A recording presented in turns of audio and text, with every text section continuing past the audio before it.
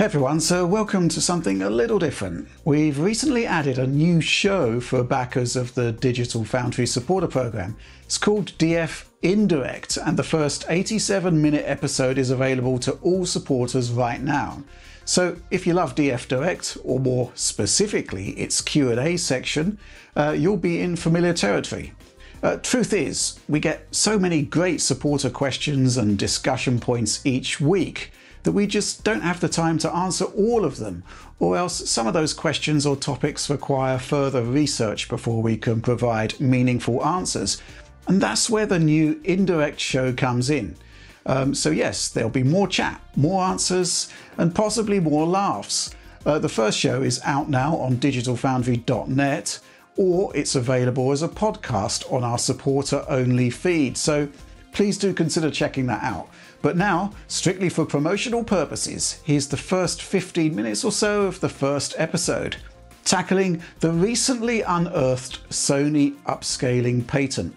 A good example of a question we couldn't answer on the day, needed a bit more time to look into. So we're aiming to produce InDirect monthly or bi-monthly, not quite decided yet. And we're also looking into the possibilities of live streaming the recording session to supporters. But for now, at least, enjoy the show and the excerpts that we're sharing today. Okay, so let's take a look at this first question from Dajar Ko. I actually sort of just paraphrased it down because it was essentially an essay about Sony's new upscaler. But yes, a patent did appear recently, which seemed to be what some have considered to be Sony's idea for a new upscaling algorithm, which presumably would be an evolution of checkerboarding, a competitor to DLSS, etc., etc., etc. I'm going to go to you first on this one, Alex, because, well, I read it through, didn't really quite understand the gist of it. It just seemed a bit incoherent. Yeah. I think we've both reached out to developers who know what they're talking about when it comes to upscaling, and we're still not really none the wiser.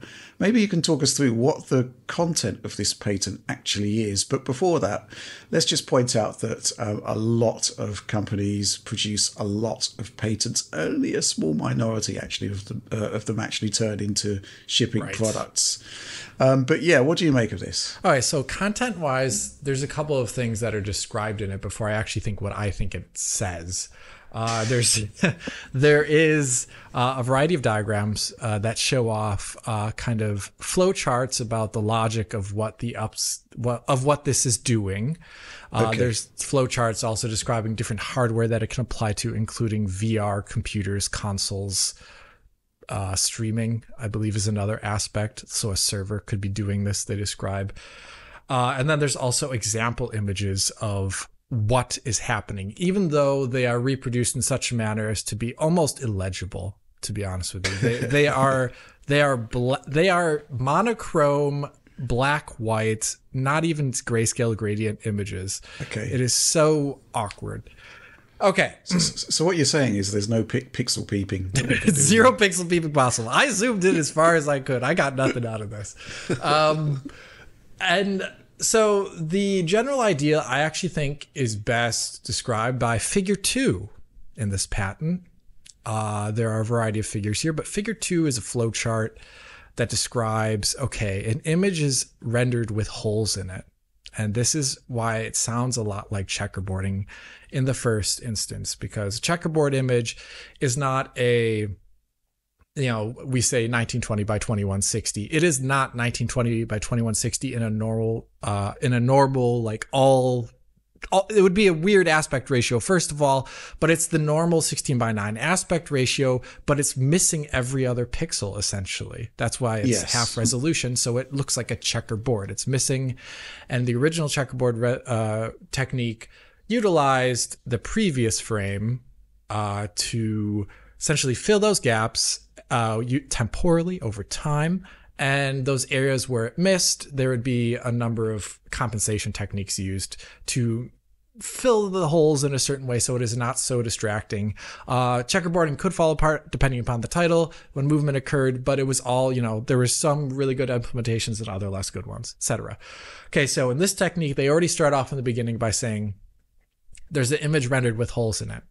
And in the flowchart, they essentially describe that depending upon the size and or quality of the hole, and this is a weird thing to say, they will use two different techniques to fill the hole.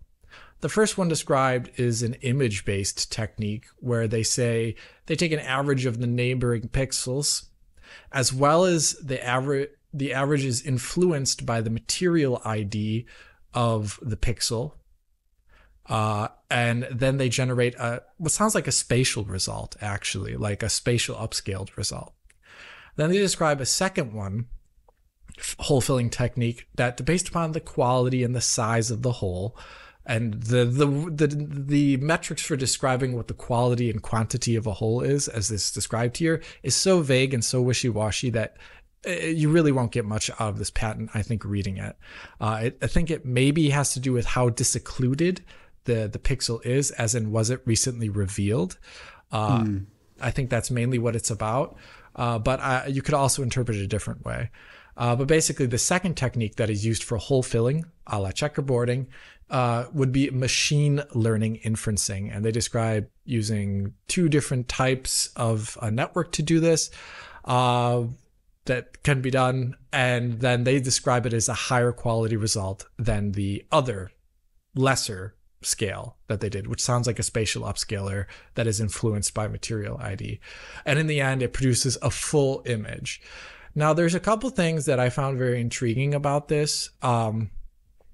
One is the impact on hardware design, where if this is using a hardware ID buffer like the PS4 Pro and what also the PS5 has in it, which was one of the things developers could use to implement checkerboarded rendering, essentially a way to identify those pixels more accurately of what they belong to.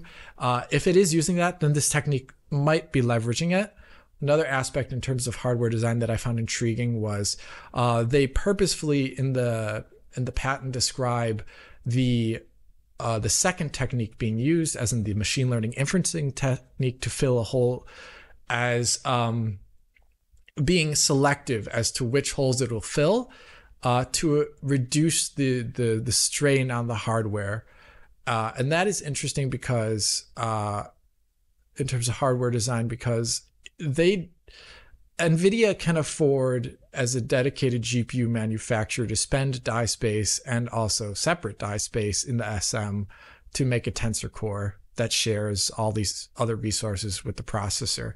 But as a console manufacturer, they may not have that, and they may not actually have the R&D to develop something like a tensor core. But with RDNA 3, they would get instructions that help accelerate certain aspects of machine learning, but they would still be decidedly slower than, for example, a dedicated tensor core. This, essentially, if they are being selective about the areas which machine learning is applied, let's say like cutting it by like a fourth, for example, by just being more selective of the quality and the quantity, they could get around the fact that they don't have machine learning inferencing hardware in there by essentially just reducing the amount of pixels that are being worked on. It would lead to a technically less quality, and that's why they have this flowchart describing different levels of quality. But I think that is very, very interesting, and it's a way for them to get maybe machine learning in there if the GPU is RDNA 3. And still with all the constraints that RDNA 3 has, but actually making it practical for a game load, which is something that I don't think they could otherwise do unless they had a tensor core in there, as shown kind of by Intel's foray into machine learning upscaling with XeSS, where the XMX version of that could never run on something like RDNA 1 or 2, especially RDNA 1. But, like a lessened version that's working on less pixels, I could see that as something much more viable, actually. Interesting. Yeah. Anything to add to that, Oliver? I mean, that was a pretty comprehensive breakdown. I'm not entirely sure as to... Well, I think the thing is, we've got no idea really of the quality of the output here based on the figures. Yeah. You'd think it would have to produce something that's better than FSR2 at this point. I'd have to assume there's like some serious research and development behind this, but to me, just reading through the patent, it kind of sounded like a bit of a grab bag of different buzzwords, at least to me. And it might be describing, like, I could totally imagine describing a technique that's in development for, a future console or future technology. But it also could just be a bit of a grab bag of IP to maybe ward off competitors or prove that they just have a patent that's related to upscaling. I mean, people file patents all the time for sometimes legitimate reasons and sometimes frivolous reasons, right? So I wouldn't read too much into it. And I didn't really see anything beyond what Alex said that could lead specifically to certain hardware implementations. Like, it's not going to that degree of like to the metal specificity, right? It wouldn't, right? So it's not really something you can read into at that level. The furthest it goes is just says like, this device has RAM, this device has a CPU. I thought that was funny. Yeah. One last thing that I thought was interesting about it though is it sounded very checkerboard like, but it didn't seem to describe like a previous frame from which the comparisons are done at all, or integrated from, which was a little confusing to me.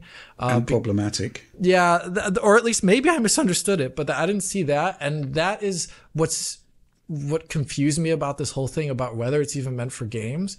Because the way DLSS works in its 2.0 variant is it is essentially doing the ML part of it isn't the thing like generating pixels. It's more like fitting the previous frame pixels better than a hand-tuned heuristic could. And the disocclusion areas, I actually don't know what NVIDIA does for them because I don't think they've described that ever. But this sounded much more like generative AI on those pixels almost, unless we're trying to fit temporal data, which is why I wondered if it was actually designed for games and not for something else. Yeah. Interesting. Yeah. So there's no idea who's actually filed this patent, what part of the Sony group they're a part of? Oh God. I actually don't know. Well, Rich, I didn't like. I looked at everything except for the author. I'm so sorry. Yeah, I mean, I've just looked at the author, the inventors, and basically it's it looks like people who work at the Great Barbara Street Sony office, which is a bit sort of sensitive topic at the moment, bearing in mind Sony has just shut down the entire London studio. I'm not sure if they're actually based in Great Barbara Street. That's where their main admin centre is, I believe. But I'm not aware of these guys. I'd have to do some Googling on them to see what they've been up to in the past. Interesting. Yeah, I mean, it does look like it's definitely an SIE thing, so it's definitely related to gaming or gaming hardware, it seems. The thing is, right, Alex, that checkerboarding, well, here's the thing, right? Checkerboarding, I think, has proven itself in the right hands to actually be a pretty decent solution. The limitation always being, of course, that essentially it's not producing, a 4x upscaling in the way that like DLSS performance or FSR2 performance modes do. It's more of a 2x rather than a 4x solution. And the whole point of these second generation upscalers is that in theory, you're supposed to be getting great results from, an internal 1080p image going up to 4K. Do you think that is actually what this would deliver? Based upon the fact that they say hole filling, and the images did look like a standard checkerboard, as in one pixel gone, one pixel missing. It did seem to be only a 2x scale based upon the images that were shown there. But they also described the size of the holes, which is a little bit of a confusing phrase to me. Because then it's not ordered like an ordered grid checkerboard anymore at that point. So I don't know, Rich. Yeah, I mean, there's not really too much more we can add to this because there does seem to be a lot of missing detail in there. Certainly intriguing, but I'm not seeing a game-changing technology that would make its way into a pro console. I don't know what you think. Potentially, I mean, you came up with a series of scenarios where it could potentially fit on an RDNA 3 style device. Yeah, that's what I said. And I guess the one thing though is that one aspect of checkerboard rendering that developers didn't like was essentially that it fit you into that ordered grid scheme and you couldn't. So you like if you did want to drop resolution, you'd have to drop entire output resolution as well too. That's why you saw things like in Horizon Forbidden West, something like 800p checkerboarded instead of being checkerboarded up from a lower resolution to 4K, which doesn't exist. So I think the idea of checkerboarding has in itself been a little bit superseded by something that allows for more variable input, and also one that is not attached to being like perfect, that ordered grid of what the end rendered output is. Yeah. Okay, fair enough. I mean, if we go back all the way to the original Tom Henderson rumor, there was talk of 8K performance modes. Yeah, don't think so. Not with this. I don't think that sounds really realistic. No, I think our reaction to that all along has been, well, how about a 4K performance mode first of all, or 1440p performance mode for that matter. Well, yeah, for that matter, depending on the title. Jeez, yeah. I do think there is some weight in having some kind of intermediate upscaling solution for a generation, so for a console of this generation. But next generation, I think they're just going to be doubling down on AI to do much more than just upscaling. Although that's clearly going to be an important part of it.